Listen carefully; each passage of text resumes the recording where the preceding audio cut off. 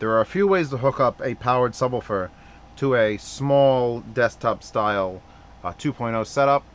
I'm going to go over a few of them. Usually a subwoofer will have at least one RCA port or two, and at least one speaker level input or two.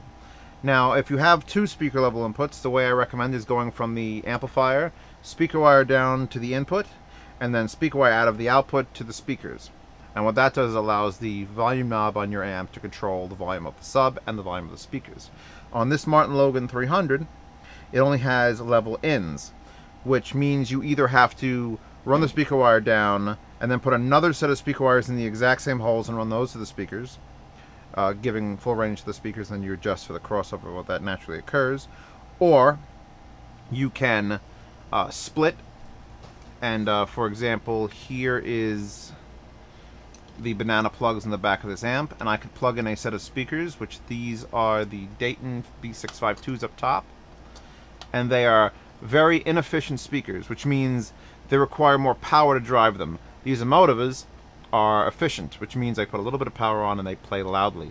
You put the Daytons on and you've got to push it 20% more. There are calculations you can go through to actually get that. Now, if I turn this on, right, speakers are playing fine. I want to make this sub work with it. This is the line from the subwoofer. And if you don't have banana plugs, you can just screw everything into the terminals here. You'll probably get banana plugs because it's very, very annoying to do that. And I'm just piggybacking off one set of banana plugs to the other. So grounds, grounds, grounds, hots, and actually the left and right of the hot now doesn't matter because the subwoofer is mono. But you're going to follow the left and right color scheme at least. You have to make sure you get the hots and grounds correct or this won't work. But the left and right are nearly irrelevant. So let's put this back up.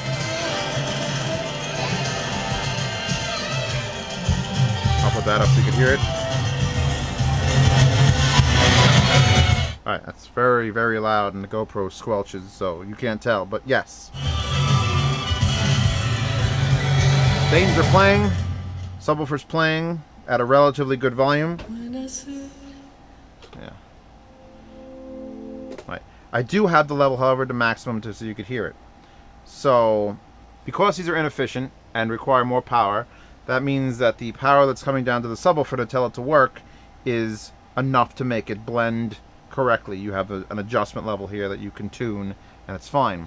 The problem comes when you are using very efficient speakers like the Emotivas or the Fluence SX6s, or I'm trying to think of other really efficient speakers, those giant Pioneers. If you have those set up on a small amp like this that doesn't have a dedicated sub out, using these inputs, at least on this particular subwoofer, doesn't work. It works, but even cranked to maximum, because the amplifier is only up 20%, producing good volume, that's not enough power to make the speaker level inputs do their thing and make this subwoofer blend. So, to get around that failing, you have to use the line level inputs. Now, there's two ways to do that. These are the computer ends are coming off the Emotiva DAC over there, and I'm going to piggyback using these little adapters.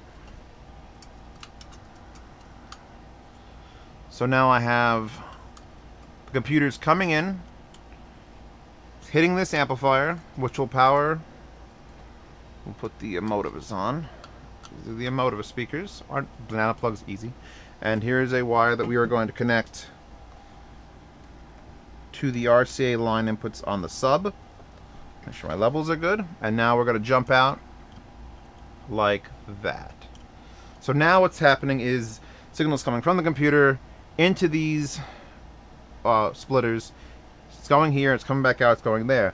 So now, I paused it. I have the volume all the way down. I'm going to unpause. Now the subwoofer is playing all on its own, and then I can turn on the amplifier.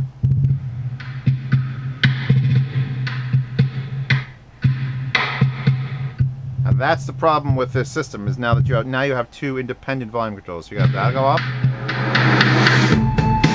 and no subwoofer, or the subwoofer go up Jesus God, and no speakers.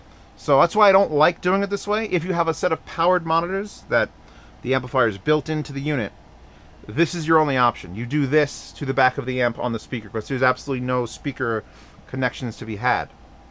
So powered monitors get hooked up in this jumping fashion, which this is still actually, yeah, it's just passing the signal down, and we're just stealing the signal to put into the amplifier. So now, if we're not doing it this way, and we're not doing it using the speaker inputs, what are we doing? Well, what we're doing is, let me undo this mess of crap. This is a line level converter, which is mostly used in automotive setups.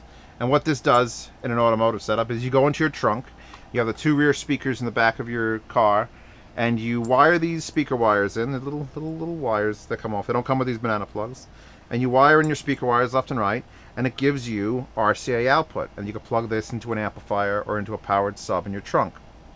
So in this situation, the exact same thing is happening. We are going to intercept the amplifier. I'm doing it before. You could do it before or after. It doesn't make a difference. Plug our speakers back in to the back.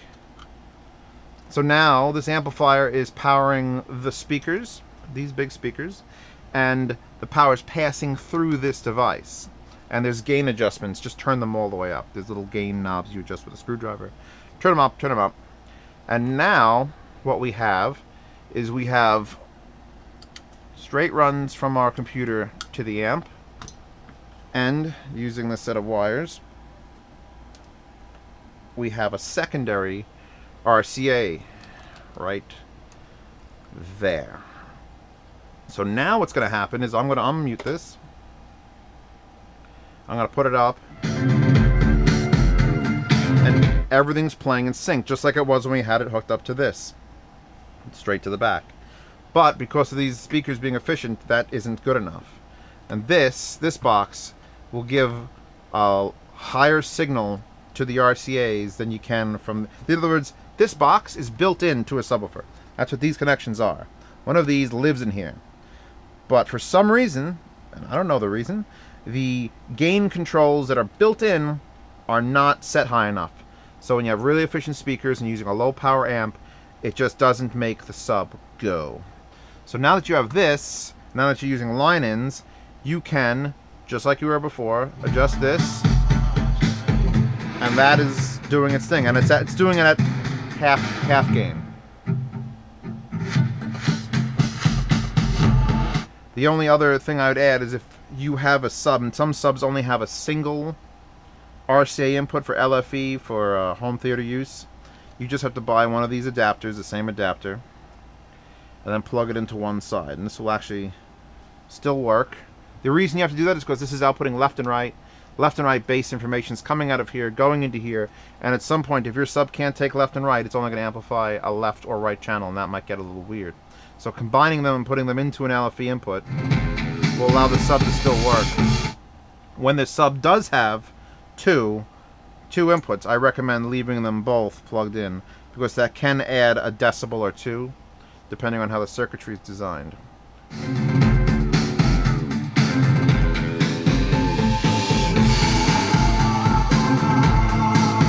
And then of course you play with your phase. Phase just means when you hear a boom note. Phase 0 means the speaker's going out and in. When you have it on 180, it goes in and out. And that's a timing thing. If your sub isn't here, if your sub is 2 feet further away, how the room reflects, you may have to switch that switch, or if it's a knob, adjust it. But those are the 3 ways? 2 ways? I don't remember how many ways I just taught you how to do that. But yeah, this is how I recommend it if you have a small T-amp, efficient speakers like the Fluence, or anything that you don't have to use the volume greatly. If you're having lackluster performance out of a powered sub, any powered sub, I only have this one here to test and the one that's buried down there, so it does help. It does help a great deal. You could also, and here's the thing, you could use really short RCA cables and just run long wire lengths to this box. This box doesn't have to live on your desk. This box could get velcroed to the subwoofer. You could use little 1 foot lengths, and then just run speaker wire, because speaker wire is not going to take any interference. Well, it can. You pretty much just run it through a microwave. But line levels like this, if you have your sub far, far away, more than 15 feet, you may be better off just running speaker lines to it. And don't try to use this box to pass through to another amplifier, because this system doesn't really do well in any frequencies above like 350, 400. I've hooked it up like this, I've piggybacked to another amp, and it just sounded like garbage. But low-end bass stuff is very low frequency. It does not have to have a lot of brains to handle bass. So this works just fine. Can I get some Dead Mouse up in here? Oh, you How to Destroy Angels, even better.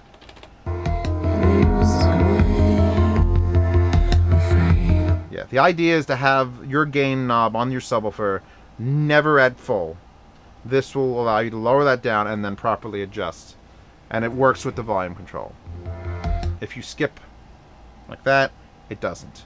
And if you're willing to do that, by all means, just buy the little RCA male to 2 female, have it bounce sources in and out, and then just set this amp and then control with your keyboard volume or whatever, and that'll work fine. But this is how I'm currently going to recommend doing it. There will be a diagram in the description, and